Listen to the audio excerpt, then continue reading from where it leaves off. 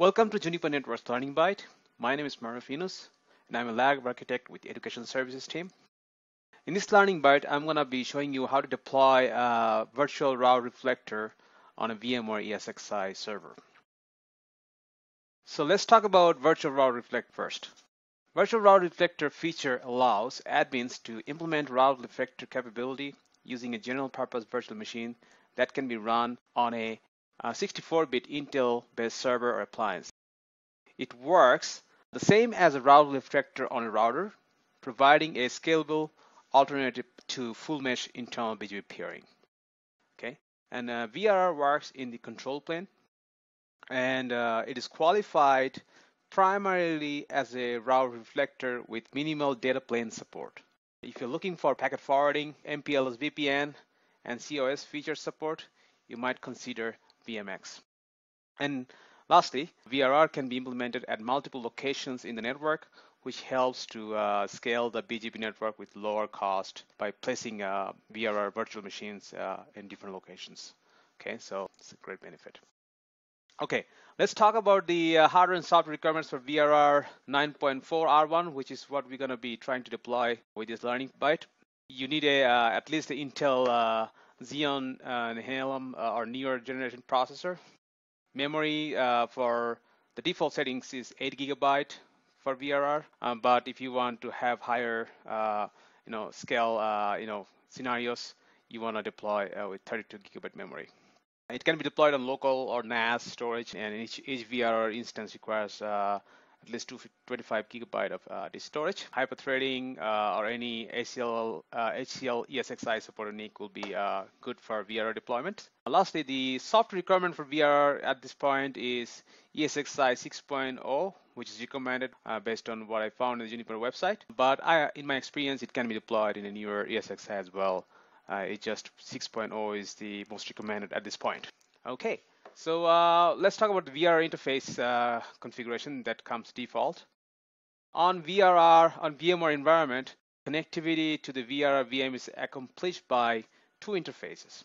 The first one is the management interface, which is referred as EM0, and it basically performs the same function as the FXP0 interface on other platforms, and it's connected to the out-of-band management network.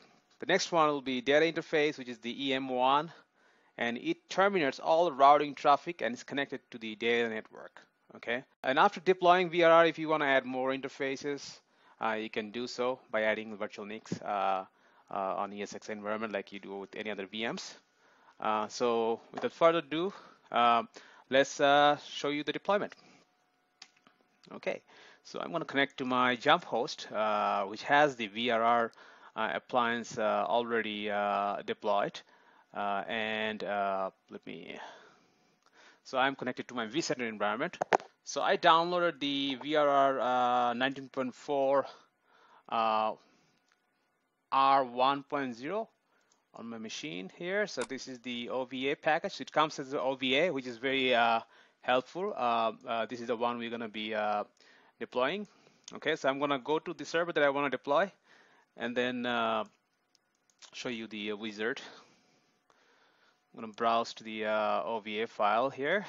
So we're going to choose 9.4 R1, click next. Okay. It's going to go through some validation, I believe, of the OVA package. And you can also use the vSphere web client as well if you prefer that. But 6.0, I prefer using the Windows client. Give it some time here. Okay, so as you see here, it detected the Juniper network related information and the VM metadata. Okay, so click next. And I'm going to give it a name, VRR Learning Byte. I'm going to choose a folder. Let's choose, it was under the class VM folder. Next, I can keep the default storage. I have a shared storage configure, which is basically a NAS running on a NetApp filer. But I could also choose a a local storage. But I prefer the NAS storage because that gives me more mobility of the VM if I need to vMotion to another host in the future. Okay, so that's always a better option if you have the luxury to have a NAS. Okay, click next.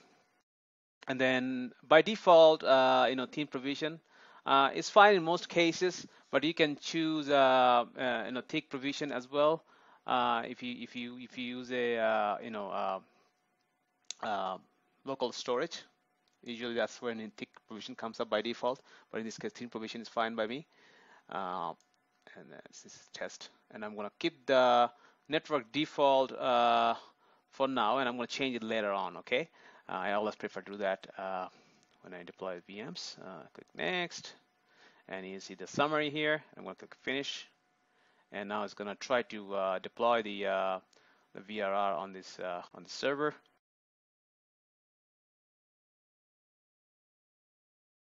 Okay. While it runs, I'm gonna pause the video so that we don't waste any time.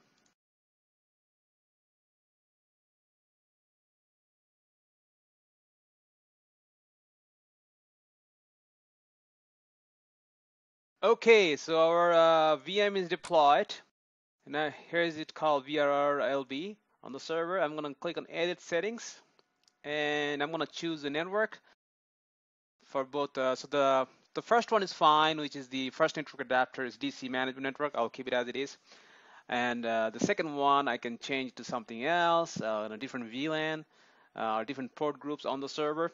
So you can configure standard switch port groups in your ESXi server. It can be either for the management. Usually, it's better to do access ports. Like you can create a port group for the management network, and then you can create a separate port group for the data plane, depending on your infrastructure. So you can also use the distributor switch as well. Based on my experience, that works as well. So you could create port group in your distributor switch on the vCenter environment, and then map your network adapters to the right distributor switch. As you see here, it got connected with default, 8 gigs, 8 memory, 1 CPU, and network adapters are E1000. So when you add network adapter, more network adapters to this VM, you can add them as E1000 NICs, so that you don't have any conflict. So I'm going to click OK, and then I'm going to power on this VM. Okay. I'm going to open the console. Okay. So, sorry. Okay, so as you see, it's booting up. I'm going to pause the boot process so that I don't waste time. And then when the VM is booted, I will resume the video. Okay.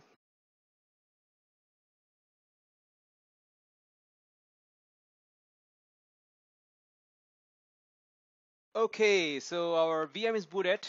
So I'm just going to try to log in with the default root account, and I'm just going to go CLI. Now I can configure VRR LB.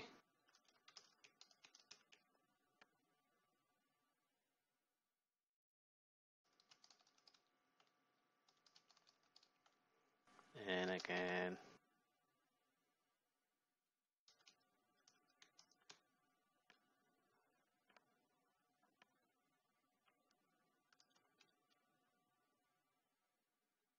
configure the EM0 interface.